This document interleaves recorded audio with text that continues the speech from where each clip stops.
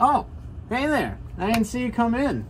Well, hello. My name is Joshua Rujnak, and I am from Minneapolis, Minnesota. I'm sure we've met through our coursework, and if not, well, it's nice to meet you.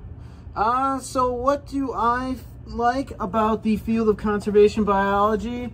I don't really think about it too much. I haven't had too much exposure to that through my coursework, but you know, taking care of our ecosystems and conserving them is certainly an important thing to do. And yeah, that's pretty much it. So what interests me in this course? Well, as you can see, I've done a fair bit of work in some microbiology labs. I work with Dr. Teague and such on some of my research, and I'm always excited to be able to put new tools into the toolbox, which I see we'll be getting from working in the lab. So that's pretty exciting.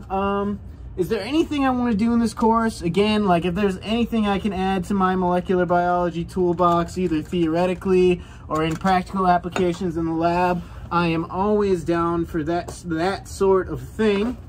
So it should be a pretty exciting look at the semester. You know, I've done a lot of work with molecular cloning, so anything we could do to expand upon that would be fantastic. And a paper that I found, which you can see down in the link in the comments, is actually something called the broad spectrum CRISPR-Cas13a enables efficient phage genome editing, which I find to be super interesting. I am super interested in anything related to bacteriophages, and especially utilizing bacteriophages for the field of medicine, something particularly called phage therapy. And in this paper, well, if you don't know any background, the CRISPR-Cas9, you know, I'm sure we've worked with it in any molecular biology course.